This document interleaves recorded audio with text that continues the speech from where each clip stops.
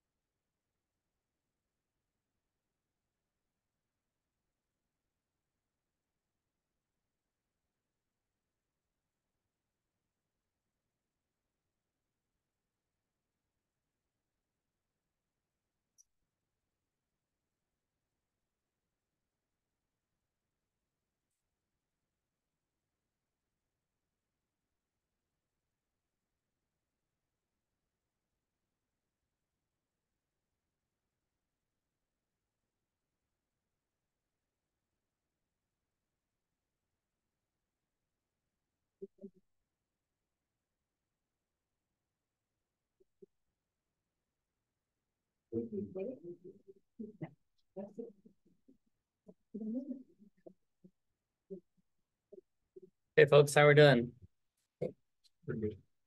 Bad? That many downs? So I gave feedback to folks on their homework.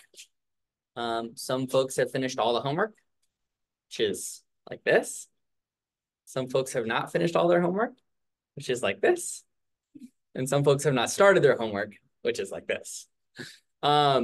So if you get my feedback and you say, well, that's just one line, Krismani, that's not enough feedback. That's mostly because I want to talk to you about it. I want to, talk to you through the process of going through the work.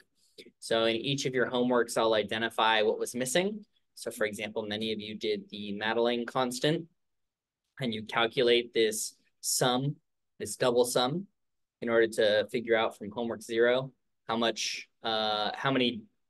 large L can be before you break the computer. And maybe you calculated it once and then you stopped. But maybe you calculated it a bunch of times and you broke the computer, and I'd say, good, that's what I wanted you to do. So I'm trying to give you like a little detailed feedback. It's either at the very top of your homework or at the very bottom of your homework, sort of summarizing what I saw there. And you should be able to see which one I commented on just by looking at when it was most recently edited. So if it was edited this weekend and you didn't edit it, that was me writing your comments. Okay. Questions, comments, concerns? People came to office hours today. They got the answers. I didn't bite them. They're still alive. So that's good. If you need help or you have a question, you can always send me a Slack message. You can drop in if you need a time that is not the allotted time. Okay. Okay. So for today's homework, we are going to be doing. Wait. Okay. Yeah. Okay. We're going to be doing this. This might be out of sync. You might all have to slide down. Did anyone finish 8.3? Raise your hand if you started 8.3. Okay, that seems representative. So maybe we'll slide that one down just because we had a little bit of extra slack there when we redid derivatives instead of doing first order, ODEs with, right? Because this is supposed to be here. So maybe we'll slide that down a little bit and we'll just do this one with 3 problems. It's too much. Or leave it there. Does anyone care? Just leave it. Okay. Okay, so today we're going to talk about differential equations with more than one variable. And the way to solve differential equations with more than one variable is not more complicated. It's not a different algorithm, but it's about adapting the algorithm to be responsive to multiple inputs. So we're going to talk, Gonzalo is going to walk us through this today. Is that correct? Okay, where would you like me to start?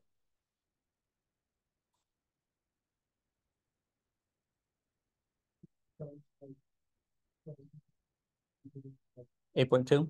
Yeah.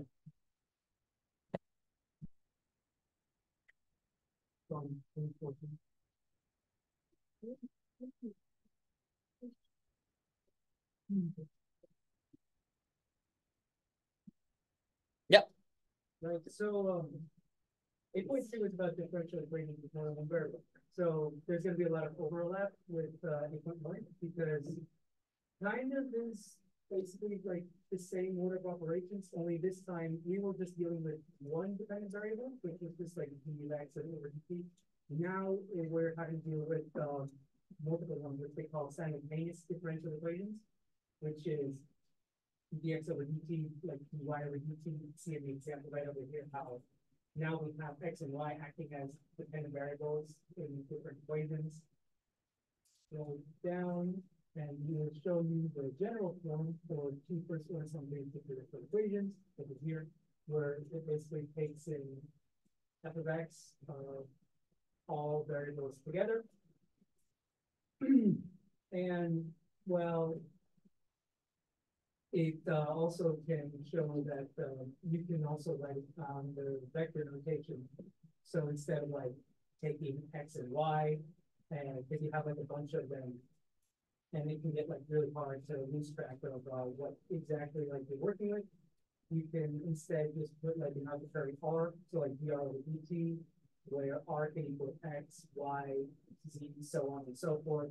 Basically, kind of like simplifying the list of variables that you're working with, and it's a lot easier to keep track of because like it says that like you start dealing with a lot of complex equations that have like several variables going on at once, and it can get overwhelming pretty quickly. And the interesting case here is that like in 8.1, we can apply the same rules and order of operations to solve these on simultaneous differential equations. And it's basically just kind of the same thing. So on 8.31, the example that they have here, they actually show you a Taylor expansion of vector R. So you have the R T, let's say T equals R T in that code word. And if you have to go into higher orders, they'll just show you you can do Euler's method on top of it as well. And if you notice down when you're using a Taylor expansion to derive the one rules, it's almost the same as the first order differential equation. Okay, so let's pause here for a second. Let's remember a couple things. So this is the Runge-Kutta method. And when you do the Runge-Kutta method in one dimension, okay, you do something like K1 equals H times F of X and T, right?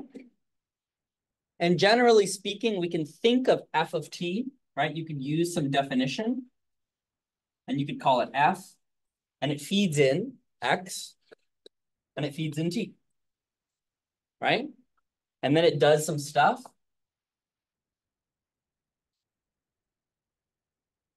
And what does it give you back?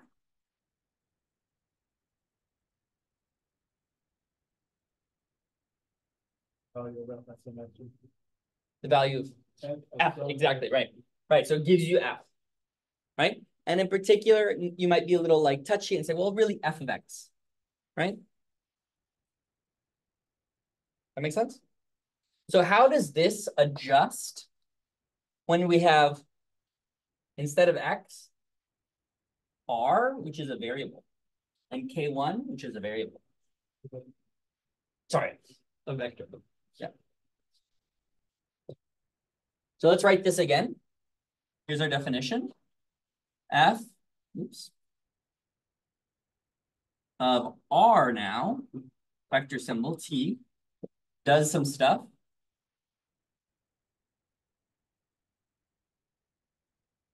And returns what?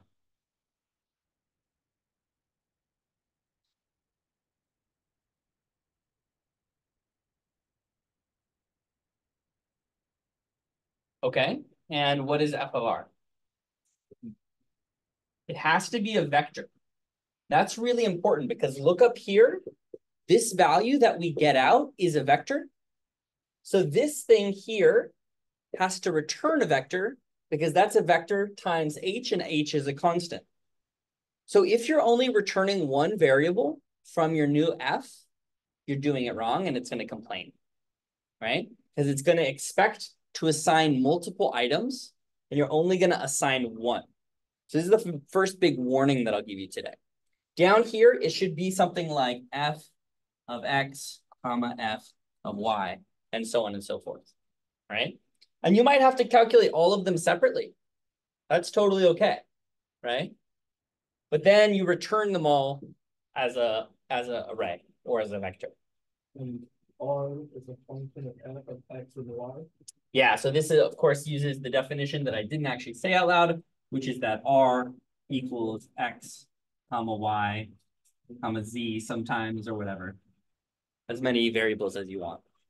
Because it could be x, y, t, be whatever you want. Theta, phi. Okay, cool. Everyone loves it? Super easy, right?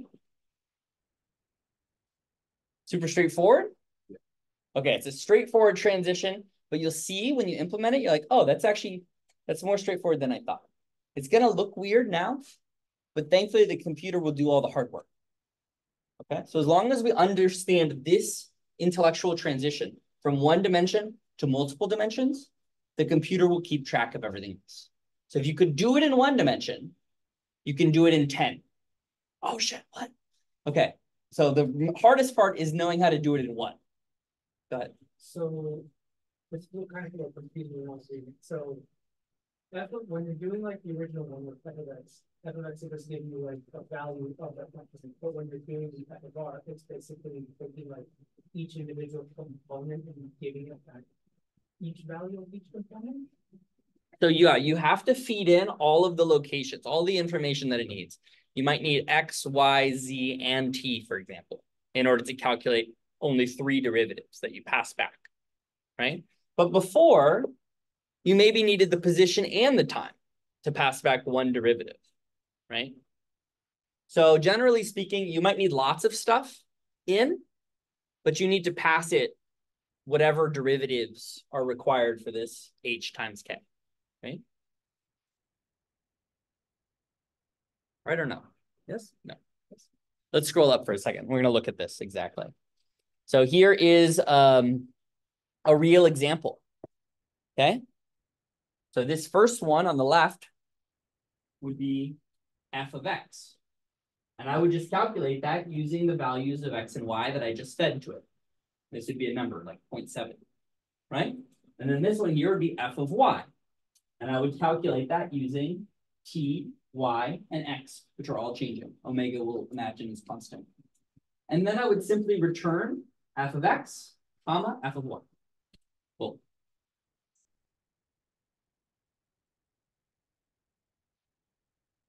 Reasonable? Okay. In practice, it'll make more sense. You want to continue this all? So then you could see like the equations from the method, or the one kind of method that we put up right here. Like I said, they were very similar to the 8.1, and they're using the same arrays to represent vector. Good. Okay, so here's the example, right? Are you going to work through the example? Well, I can. Yeah, cool. So like, if you look at the example 8.5 right here, where it's working out a simultaneous ordinary ODE, you could definitely look at the similarities, like compared to past example. So from here, in this case, we have a finite t from 0 to 10, and in our case, omega is at 1 with the initial condition. You'll basically just be pulling like the same imports from, and then adding the values. The range right over here, it's like almost very similar to kind of like what I'm trying to do. And then at the bottom, putting out the arrays, the 2 components, your appending lists for x and y, and then right over there is where you have the run cutting the case on the bottom. And then it's just really straightforward with this one. Okay, so let's pause for a second. Let's just break down a couple really important key parts. So now you've become experts in coding, right?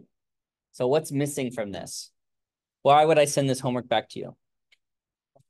Comments, no comments telling you what is going on. But I like the structure, right? So I would expect this to be in its own box.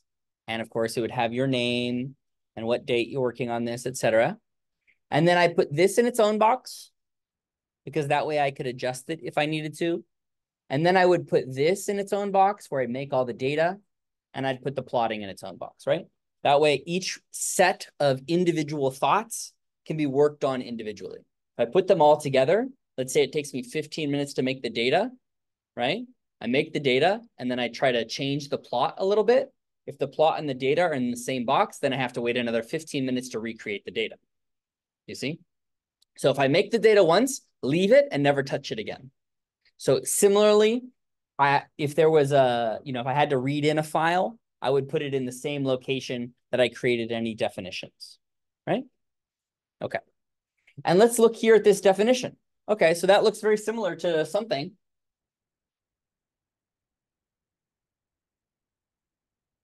Right? Okay, so here I said definition of R, and that's what they say up here. Here. And then I said do something, do some stuff, and return an array which has these both. Right? So we can just start with this type of understanding. And of course, naturally, we could expand to 3 dimensions by just adding a z, right? Or keep going. I don't know, w, x. Wait, I don't know how to do my, my letters. Anyway, you get the idea, right? You could keep going on and on. Notice a couple things that are really important here. Here, I am not bringing in x, y, z separately. Why is that?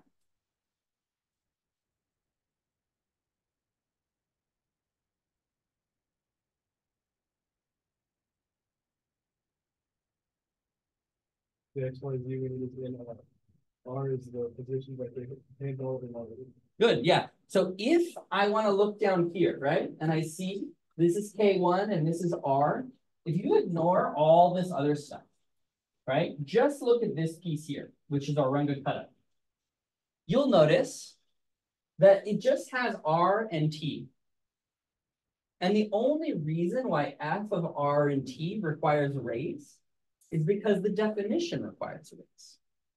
So if I simply leave it like this, and I don't include X, Y, Z here in the call, I just leave it as R, then this is generalizable to as many dimensions as I want. I can use it for 1-dimensional, I can use it for 15-dimensional, and the only place I have to change it is here. Right? So up here, I could change how many dimensions. I could say R is 2-dimensional, 0, 1. Okay? Or I could remove that line entirely. And I could make this 1 dimension. I could not even say this at all and just have where I used to have X, I could have R. And I could do my differential and I could return 1 value. Right? Okay. In practice, this will make more sense. So right now it feels very abstract, but we're going to start with something like this, and then we're going to apply it, and you'll see, oh my God, I could totally do homework 2 in like 2 seconds, because all you have to do is change the definition of the differential, right? Okay.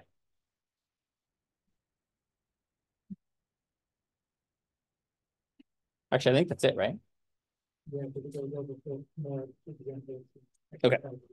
Yeah, perfect. Okay, no, and honestly, this is where we start, right? For the next couple weeks, it is not a complicated thing of finding new algorithms and that. It's about applying these to different physical conditions, okay? So you want to be brushing up on your coding skills.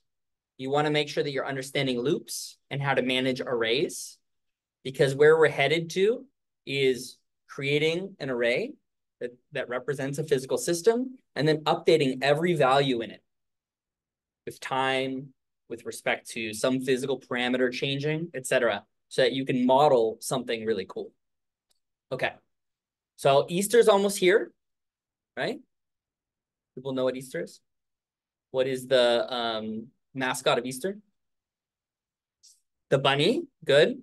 So today we will be killing bunnies or growing them, depending on how we feel.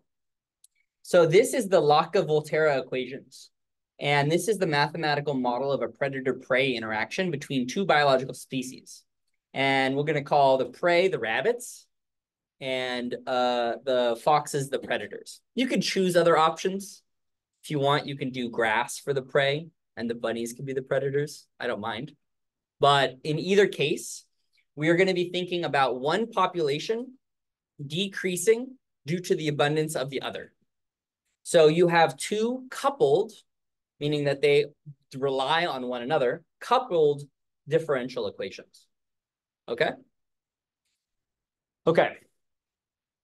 So we're going to write a fourth order Runge-Kutta method, and we're going to plot this with a time varying phenomenon. Okay? So what I recommend you do strongly here, start with the exercise or the example that you just saw. Sorry, not the exercise. Either copy that or code it for yourself and run it and see if you understand how it works. Okay? And after you've understood how it works, I want you to make the following changes. Consider this equation as your f of x and this equation as your f of y. Okay? And then you have to set all the initial parameters and whatnot. But you'll get a very different behavior than the driven pendulum. Does that make sense? Okay. That was really quick. So like 20 minutes worth of talking. Are we going to cruise through today? Everyone's energized? No one's energized. Just me from 4 coffees. Okay. So why don't you break up into groups of people you haven't worked with before so you can learn some new techniques and styles, practice your communication skills, make a new friend. Huh? Huh? All right. Don't all talk at once.